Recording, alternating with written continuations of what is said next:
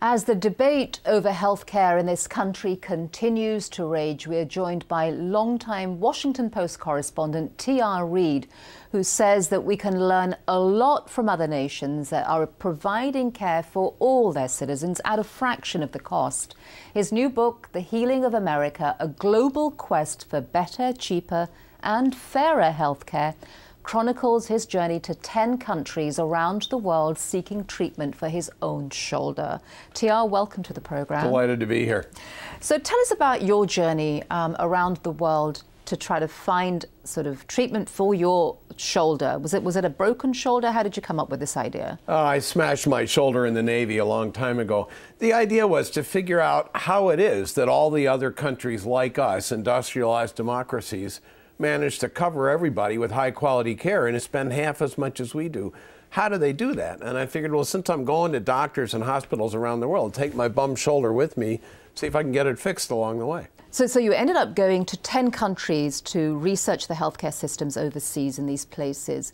And you found that there are basically, 4 systems that exist out there, and we here in the United States have a hybrid of those 4 systems. Yeah, that's right. Some countries have famous socialized medicine where government provides the care and government pays for the care, like Britain, Spain, Italy. But taxpayers pay for it. Yes, exactly. A lot of countries, though, Germany, France, Belgium, Switzerland, Japan, cover everybody with private docs, private hospitals, and private insurance. It's not socialized medicine.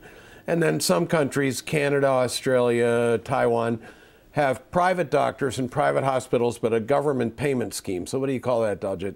Semi-socialized medicine? Mm-hmm. But I'm curious about this term socialized medicine, because don't you think that to some extent a lot of people don't actually understand what that means? I mean, you talk about socialized. Do you think most people think of socialism? I mean, most Americans that was the idea, have misconceptions. People don't know what socialized medicine means.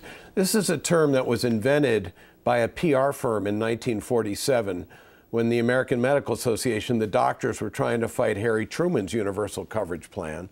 It was the depth of the Cold War, and the argument was if you want to provide health care for your neighbor, you're a commie, you're socialist. Nobody can really define what it means. I guess the British system where government owns the hospitals, employs the doctors, and pays the bills, that's probably socialized medicine.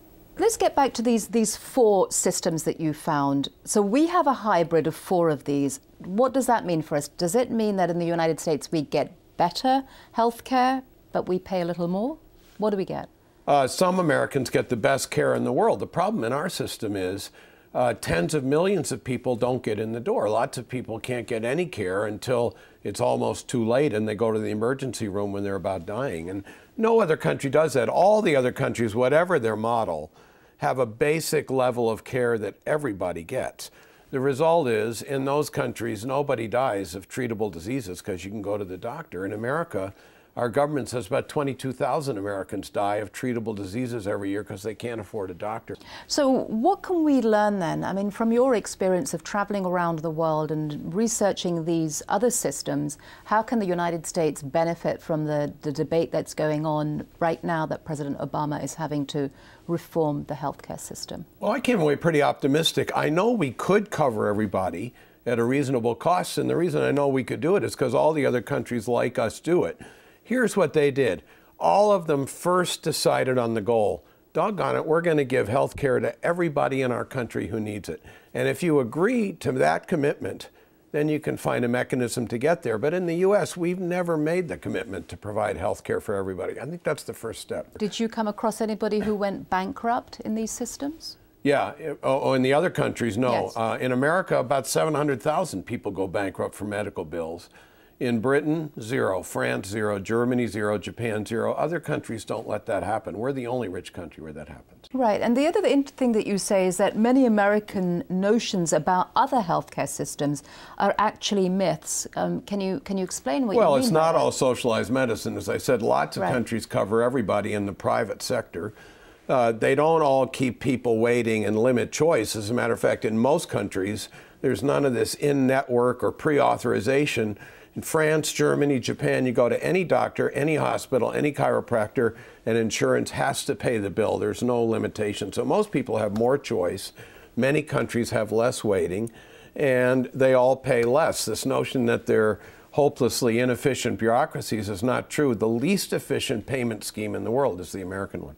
But here in the United States, I mean, the healthcare system that we have, when people from overseas sort of look at it, they may say, well, you know, that is a reflection of American cultural values.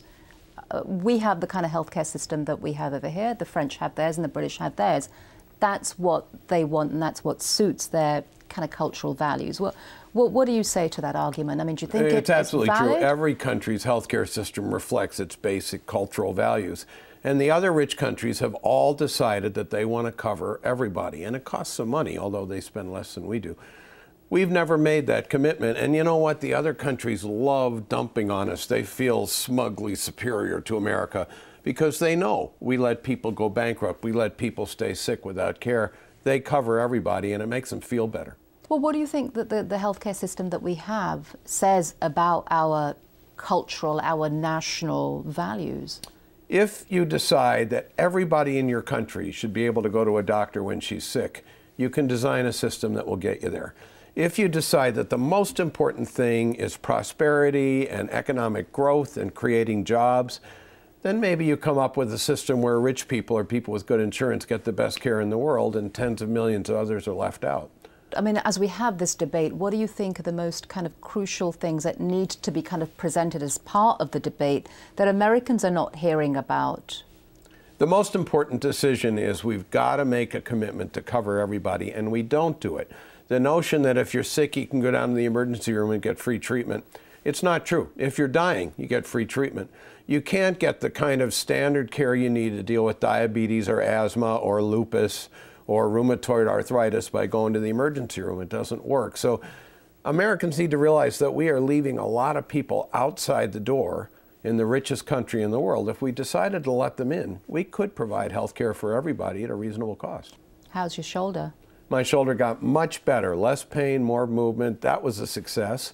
And I know that we could fix our healthcare system because other countries have done it. So that too was a success.